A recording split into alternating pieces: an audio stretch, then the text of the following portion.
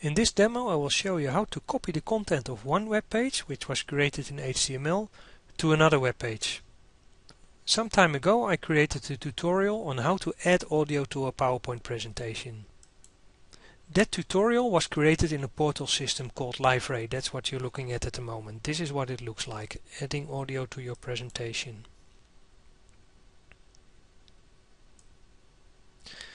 You see it has text with a heading, listing, embedded video, another listing, embedded video, etc. Now I'm going to switch to edit mode.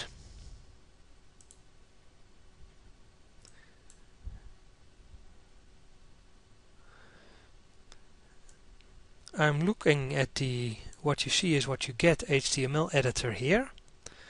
This is the normal view. If I click source, it switches to HTML. I now copy the HTML code.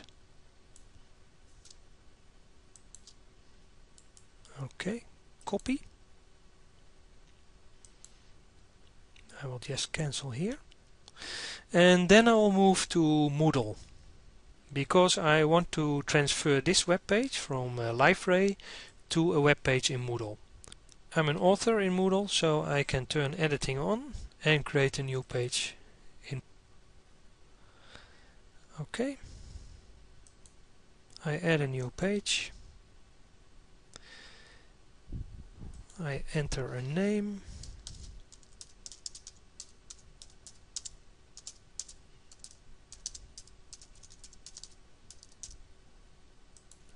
Brief description. And here you are looking at the actual, what you see is what you get HTML editor, which is in normal mode now, and I will toggle towards HTML mode. I will now paste the HTML code here, say update. Now it's being saved. You can see that here you have a normal view, and I say save and display. Voila, there you are.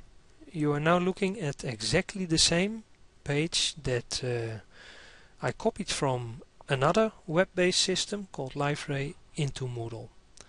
It has the same headings, it has the same listings, it has included the videos, so it's exactly the same.